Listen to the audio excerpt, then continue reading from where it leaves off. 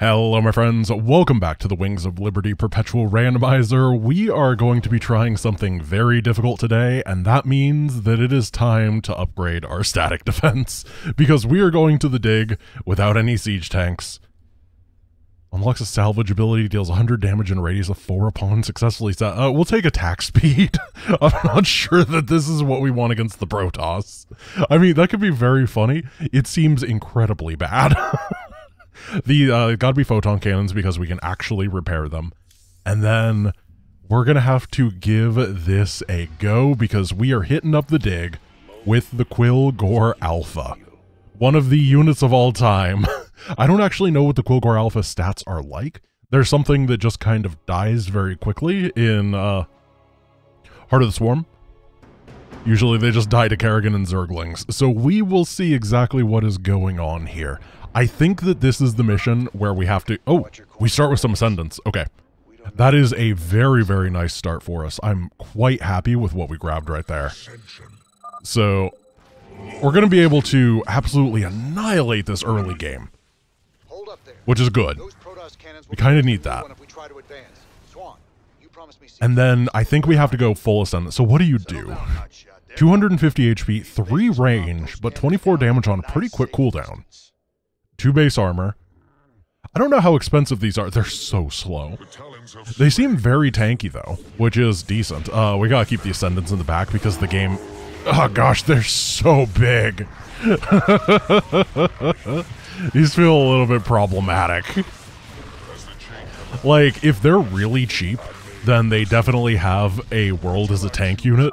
But my goodness, they are slow. Their damage is okay. We're gonna blast these two guys, and then we're gonna eat, and put you guys in the front. We're gonna be hit by the Archon here. We gotta be very careful about that. I'm not so scared about the Stalker, I think it is. It might be a Zealot or a Sentry, though. Either way, I don't really care. Oh, do you have to deploy your siege tanks for this to trigger? I didn't know that.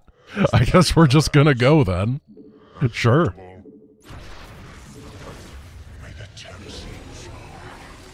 Got him. Okay, that was good. If you don't finish him off there, he actually just stays in the base and starts attacking your stuff. So what we're gonna have to do is take an expansion very quickly and then get a bajillion Vespene gas if we want to win this mission. If we can hit critical mass of Ascendants, then we can do this. But if we can't, then we cannot do this. It's just that simple. I don't think that any other unit matters. I'll check the Quill-Goring Alpha price, but I'm really just going to get a lot of Ascendants very quickly. We're going to run up here. We're going to... Oh, just 2 of them so far. Okay, it's 3. We pull back. Eat. Take this guy down. One thing about the Ascendant is that it does destroy enemies really, really, really quickly. So that is a big benefit for us. We're going to be able to finish off attack waves and then get somewhere else. Even though our army is very slow, but our fight speed is really fast. So we're going to try to rely on that. And let's do stuff like clearing out this area right now, because we have that time. We're going to get Scantipedes, we're going to get Photon Cannons, and we're going to get a lot of Ascendants. Uh-oh.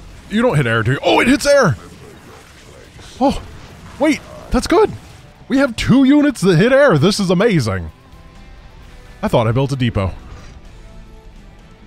Okay, so this area is looking all clear. We have this, and we got the scout that was up there. I just wanted to make sure there wasn't another one. You want gas? We probably only can afford like 2 barracks worth of production here, because they're so gas intensive, these Ascendants are. And then they have that healing aura because we got that as an armory upgrade.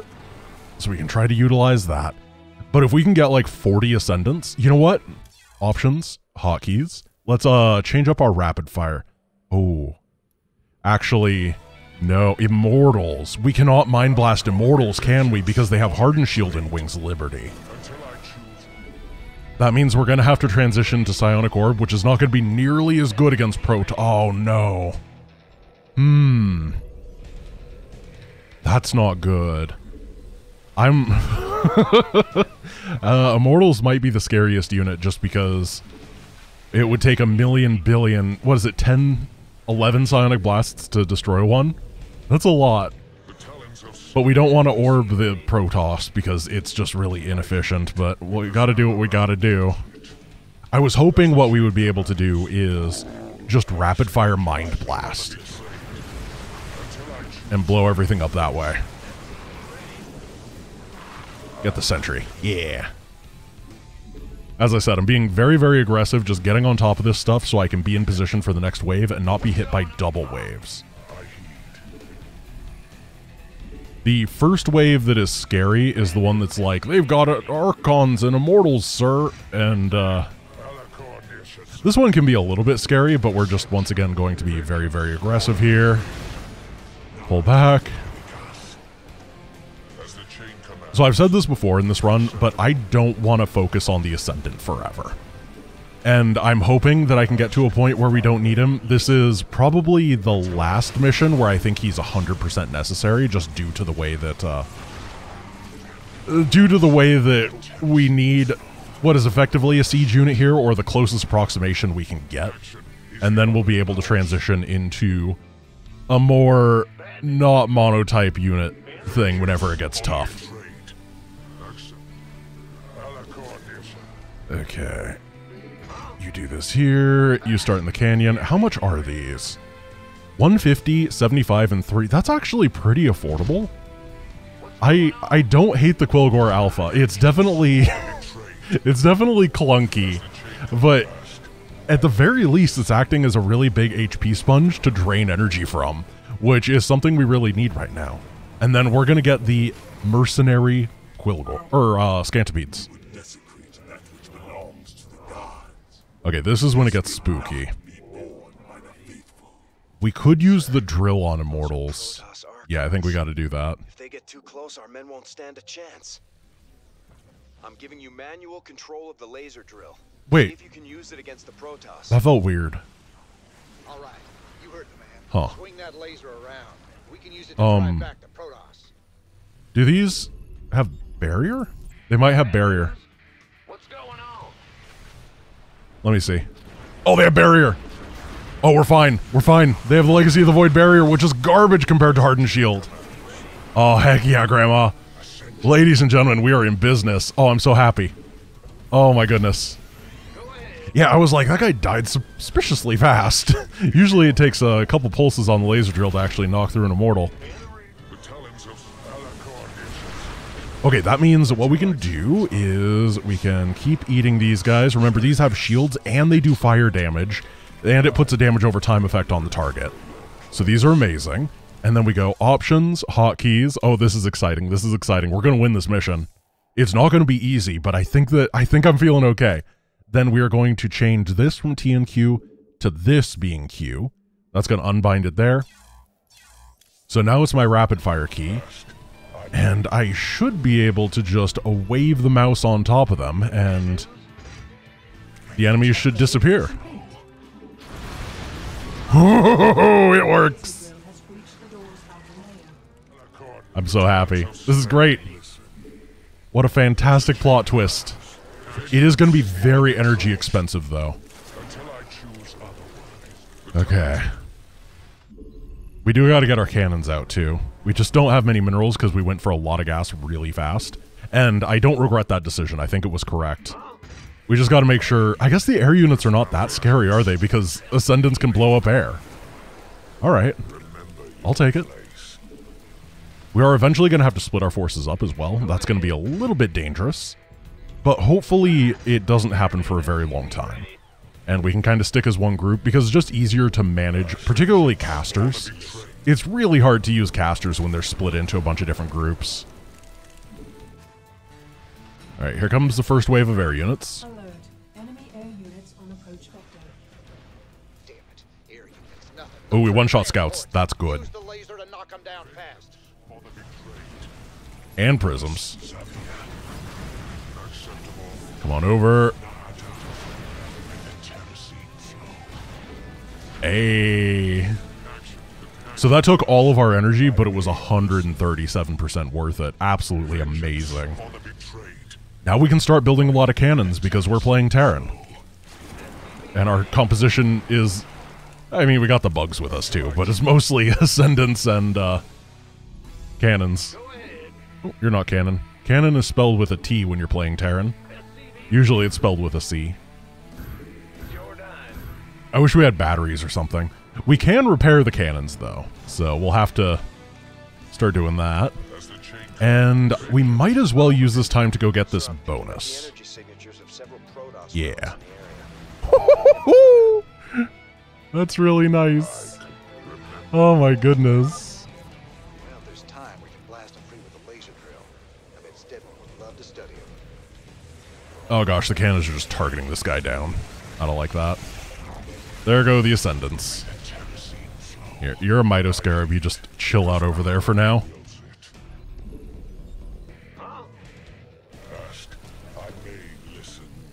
Blast that open. Cool, cool, cool. Hopefully these all go to the same side.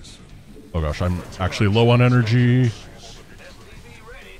Yeah, they're all coming over here. We just sit on the high ground. Oh, this is going to be beautiful. It's going to be so strong.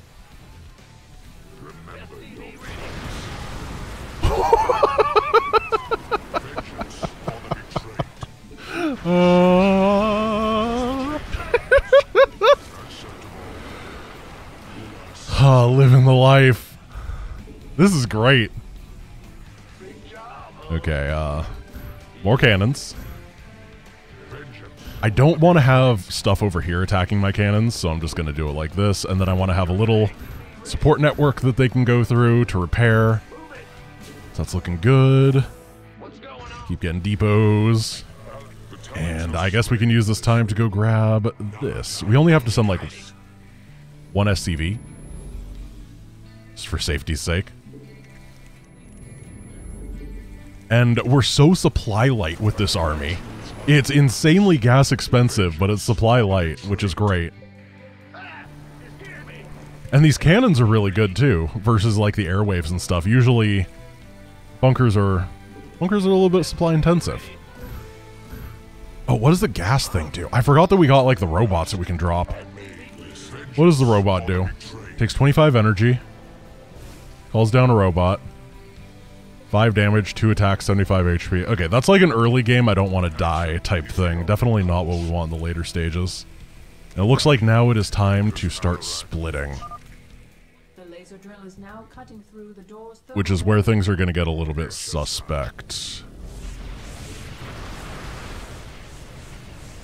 Uh-oh. Yeah. Gonna fire orbs because we need the energy for it. You know what? It might be orb time. The enemy might be getting strong enough that we want to fire orbs instead. There's just enough enemies, finally. Usually, I don't know exactly what the number is to make it worth it. Oh gosh, where are they? Everybody looks the same. That's like Protoss racist, but I mean like in this bar, it's like a bunch of spooky, edgy guys and Artanis. So we're going to go into orb mode and see if that is a little bit more energy efficient, I hope.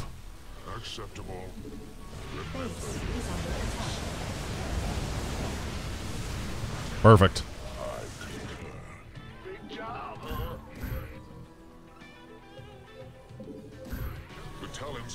Then they just nom on each other, and you guys need to nom on each other.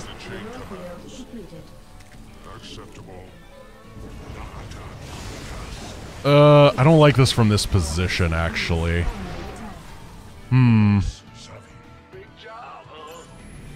I kind of like the other rapid fire better. I'm sorry. I know that I'm menuing a bunch here, but I should figure out where this guy is eventually. There we go. This is a little bit faster. It just feels a little bit better. Plus, it's cooler. Just everyone vaporizes as they get close to you.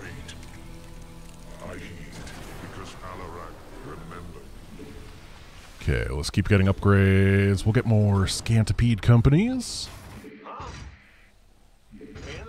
We don't have many guys working over here. Yeah, we got a couple too many repair guys. Where's the drill? I unhotkeeyed it. Perfect. I don't want to use the drill because when the Protoss start coming in too large of a volume, then we're not actually going to be able to beat them. They're going to drain our energy reserves. Unlike the tank, we don't have that sustained fire. So we need to end this mission as fast as possible. We gotta take them out, or they'll keep dropping troops right on top of us. So hopefully things don't get too wonky here.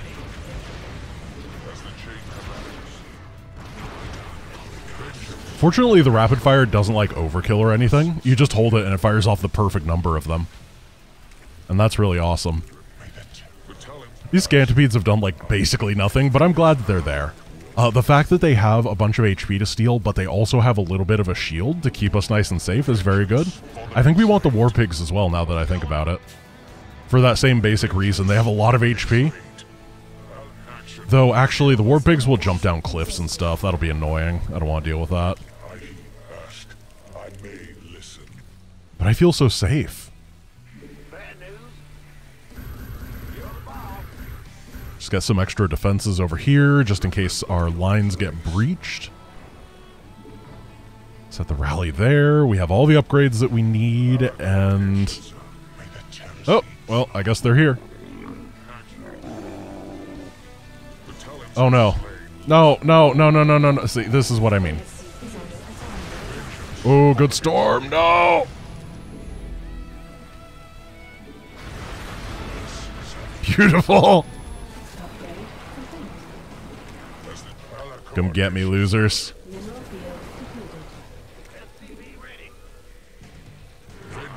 You two up here. I'm rebuilding a lot of guys to repair this side. Thermal barrier breached. The laser drill is now cutting through the core. They seek to devour the legacy of the god. Go for this. Destroy them. I heed the talents of vengeance for the betrayed. Until I choose. I'm really excited to see what units we get next. No! Don't do it! It's too dangerous. Oh, sniping High Templar is going to be really hard, isn't it? Oh, I'm not looking forward to that. Well, hopefully we don't get superstormed. Oh, goodness. This is where it gets really tough, because there's going to be so many scary enemies that have a lot of range. I'm pretty sure the Colossus, does it outrange the cannon? Cannon has 7. These do not have thermal lance, okay. I know they don't by default, but you can never tell during a mod. Because, whenever there's a Legacy of the Void dependency, you're never entirely sure what's going to be going on. Not in a bad way, like the co-op dependency, which just breaks everything.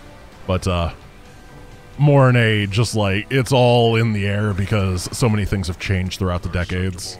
Decades? Throughout the decade. Okay, you guys are going to be on hold position. Let's just get you out of the control group. If Ursadani is the one that tanks the Colossus, I'm okay with that. Cool.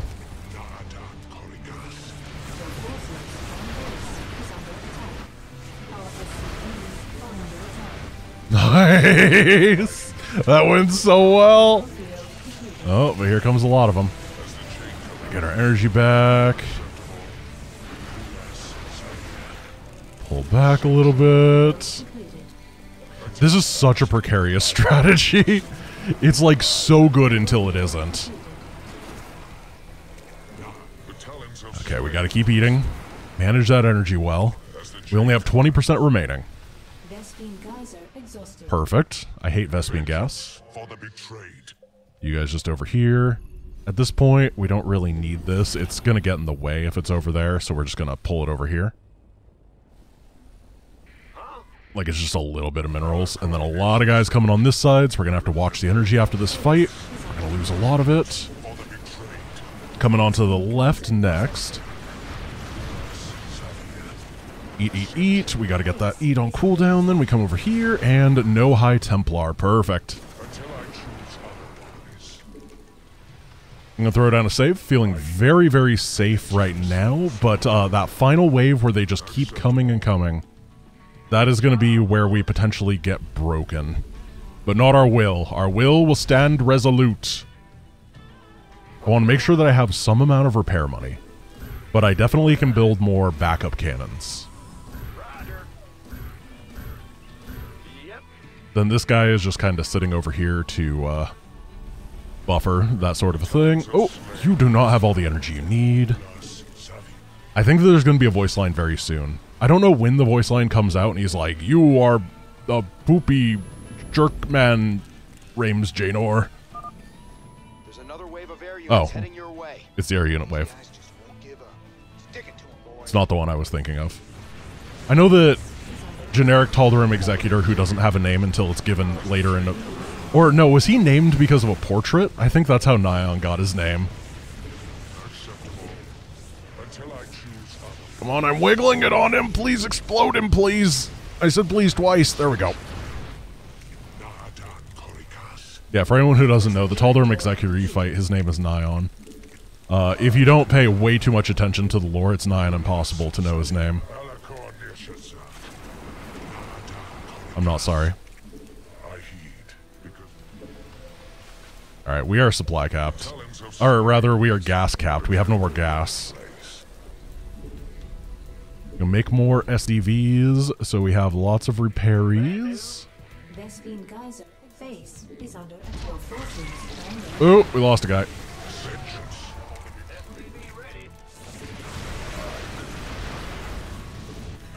action is the only course. Lots of eating.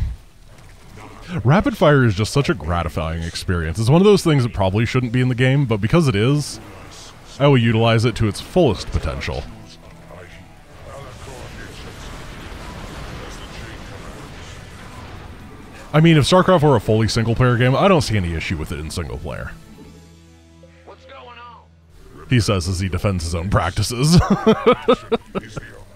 There's no problem with this thing that's incredibly strong as long as I'm the one that's using it. That's how it works. Go ahead. Ask. I may listen. I thought that we got a... There's usually like a voice line where they're like, send everything, men. Alakor Nishasa. These... Did we just beat the mission too fast? Alright, I'll take it. Breach of the doorway core is imminent. Maybe it's time-based. Maybe he says it at like 30 minutes. Oh, here we go. Of course, it's at 28:30. But your guys aren't even going to get here. I know that if you use the drill even a little bit, I guess that's what it's timed out for, is people who actually use the drill to defend themselves. Then they have to fight against stuff. But if you don't use the drill, then you don't have to fight a lot of guys. Until I choose other. That was remarkably clean. I am shocked at how well that went.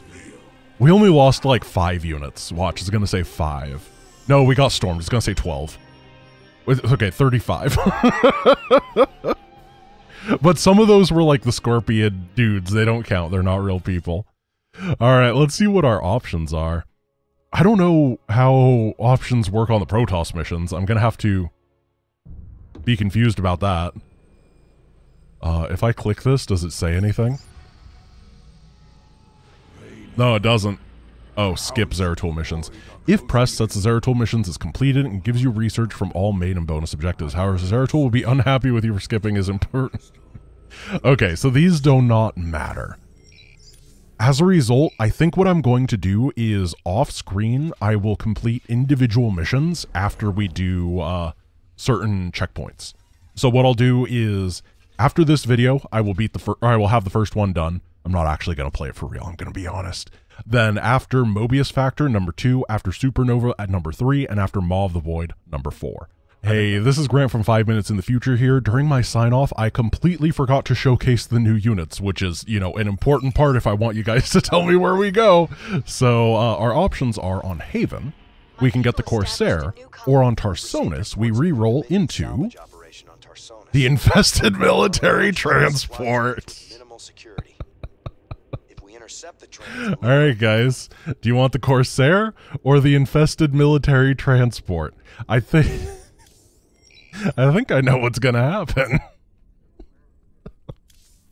Okay, and then I went to the laboratory and we have a very cool option here. So the first option was SCV Reactor. The second one, Mercenaries gain extra charge and have reduced cooldown. Absolutely going for that. And then I decided, of course, because we have that, let's go to the Cantina and grab the Siege Breakers. which are Quill-Goring Alpha with extra health and damage. These guys are going to be chonky. And then I went to the armory. I'm sorry, you don't get to see my first reaction for this one because it was very funny. But we got Juggernaut plating, baby! Juggernaut plating! The other one is they steal resources on attack. I don't think that's going to be that useful, but I think that mercenary Quill-Goring Alphas with Juggernaut plating are going to be effectively immortal, and that's beautiful. And then I noticed as well that advanced construction allows SCV to repair biological targets. So we're going to be getting that one pretty soon. All in all, that is a very interesting setup. I am very excited to learn what the infested military transport does. I hope you enjoyed today's episode, and I will see you guys tomorrow. Peace.